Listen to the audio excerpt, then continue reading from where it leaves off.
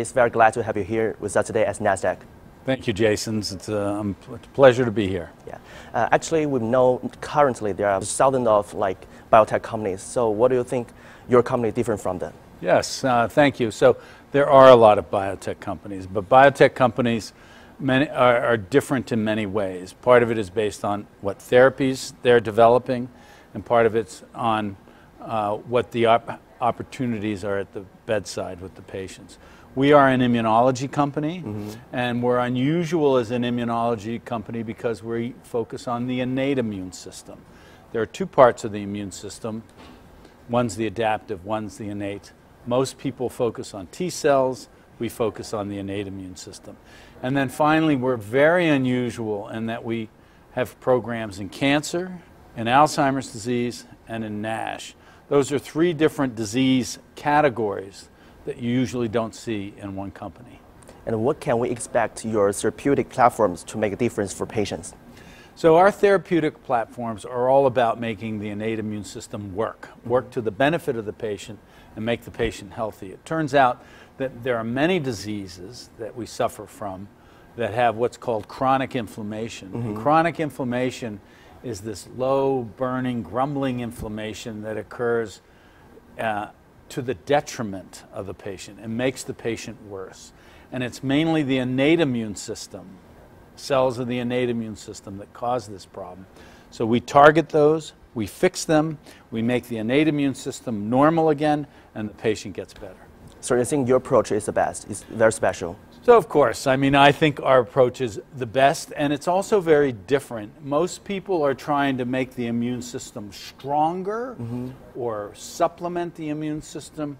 We think the immune system, all the pieces are there, but they're not working in the right way together. So our therapies are targeting about making the immune system work better, work together, and in that process, patients get better. And you mentioned about the inflammation drug. So how do you think the inflammation drug market size?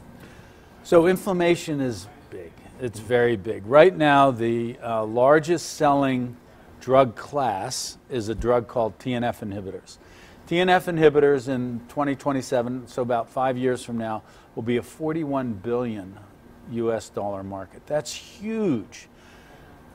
One of our main drug is a second generation TNF inhibitor, so it's not going to sell $41 billion, but that's the size of that market. And that's only one of the anti-inflammatory strategies. As medical science advances, we're understanding that the immune system and inflammation plays a role in many other diseases, for instance, Alzheimer's disease, that before were not considered inflammatory diseases. So inflammation is important today, and it's only going to get more important in the future. Yeah, exactly. And also I saw, actually you received the fundings from Alzheimer Association. So could you please tell us why you think your AD approach will work? So Alzheimer's disease has been a frustrating disease for both for companies to develop. It's obviously frustrating for the families and their caregivers. But for the past 20 years, Alzheimer's disease has been focused on something called beta amyloid. Beta amyloid is a certain protein that's found in the brain, and everybody thought that was the problem.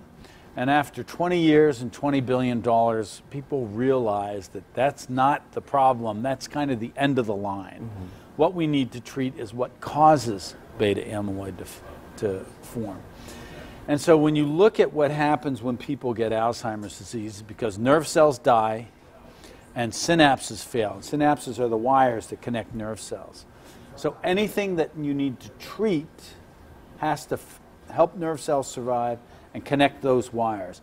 And it turns out inflammation is the biggest culprit in causing those wires to fall apart and the nerve cells to die. So obviously if you target inflammation, you should benefit that. We need to prove that, but we are starting a phase 1 trial. Actually, it's open to enrollment as we speak. And the Alzheimer's Association, which is the largest Alzheimer's disease foundation in the world, thought enough about what we were doing that they gave us a Part the Cloud award for $1 million to allow us to pursue this dream. And you recently actually announced another program in NASH. So what is NASH? So thank you. Yes, we just last Thursday announced a program in NASH. NASH is a liver disease that is rampant in Western countries. And it happens to be a disease it's really a social disease. It's a disease of eating and drinking too much. As people eat and drink too much, they gain weight, they get fat, they get insulin resistance. And what happens is that inflammation associated with the fat and the insulin resistance actually has a direct effect on the liver. And over time, over years, the liver begins to accumulate extra fat, just like your love handles get fat, your liver gets fat. And when your liver gets fat, this vicious cycle of inflammation, cell death, and scarring occurs, and the liver begins to get worse. And it's an epidemic in this country, and it will soon be the most common cause of liver transplant. But somewhere around 20% of all people in the US have a fatty liver. Some of those patients have NASH. There's no approved therapy. It's a big medical problem. And we believe that targeting the chronic inflammation associated with being fat, having insulin resistance, having a leaky gut, will help patients heal their liver and get better. And nowadays, when we talk about treating cancer, we hear about actually T cell, but not nearly as much as the natural killer cell. So what is the NK cell? So thank you. I mean, you remember at the beginning I talked about that there are two parts of the immune system, the adaptive immune system and the innate immune system. Actually, they're 50-50 partners. They really need to work together hand in hand. But for reasons that we can talk about at another time, most companies, most research, and most companies focus on the adaptive immune side. T cells, CAR T cells, checkpoint inhibitors. All of those things are on the adaptive side. And that's great. Great progress has been made. But it's only half the story.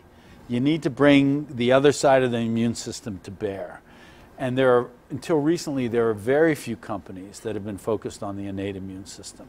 We target the innate immune system. We target cells such as natural killer cells, myeloid-derived suppressor cells, tumor-activated macrophages, all special cells associated with the innate immune system in patients with cancer. And we target them in a way to make it so they will attack their cancer or respond to cancer therapy better. So it's all about making the patient's immune system better, making them respond to immunotherapy better, and making so that they have a chance. Yeah, so is there any other words you want to say to our audience and investors? So we believe that we are a new type of company. That is, we're a platform-based company. As I said, we are treating biology.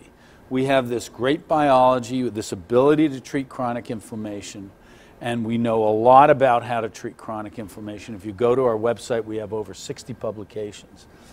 But then we take that biology and then we go to conquer different diseases. We go out to conquer cancer, we go out to conquer Alzheimer's disease, we go out to conquer NASH, and there'll be other diseases in the future.